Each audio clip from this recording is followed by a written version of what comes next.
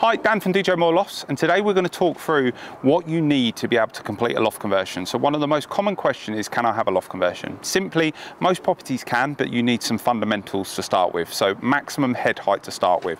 So what we're going to do is we're going to jump inside, we're going to measure, and we're going to talk through exactly where to measure and the heights that you need. So come follow us and we'll show you what's what. So the fundamentals inside a loft for measuring is you need a minimum of 2.4 meters head height. So what I mean by that is you need to measure at the very top of the apex there where the point meets the felt.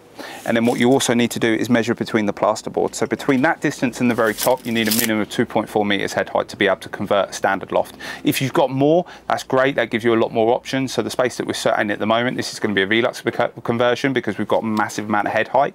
Sometimes if it's lower than that, then it forces your hand to have a dormer because that is the best way of maximizing and utilizing the space. Obviously you see here, this is a truss roof. There is a lot of confusion around that you cannot cut these out and they cannot be converted, but you can certainly structurally remove these. It's not as simple as just cutting out. You do have to rebuild the whole roof inside.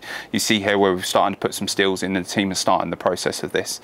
So fundamentally you can have a loft conversion as long as you've got 2.4 meters head height and a space for the stairs. So jumping over to this finished build now, you'll see here originally we had just over 2.4 meters head height, and the finished result of that is now we've got over 2 meters, just over 2 meters head height. So now that is legal for the stairwell, but more importantly it gives a usable space here. The dead giveaway typically is if you look at the doors and how high they are to the top of the roof. That's how you can then kind of get a point of how much usable space there is there for that, because on some of the higher lofts you'll see that there is a large section above the doorway.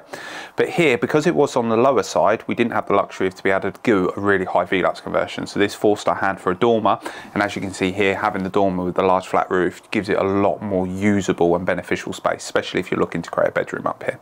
Hopefully that makes sense. If you have got any questions or any concerns with regards to can I have a loft conversion and the height, please let us know in the comments. Don't forget to hit that bell button and subscribe, and we'll see you again on the next video. Enjoy.